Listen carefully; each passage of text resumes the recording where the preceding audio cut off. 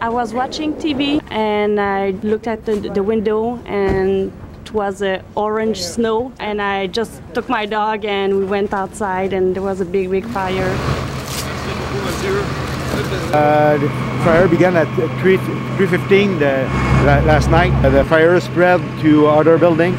I heard that mine is not burned down. I think it stopped like the building right before the mine. So nobody was injured. 70 people evacuated. The Red Cross is helping right now about 30 people that were evacuated.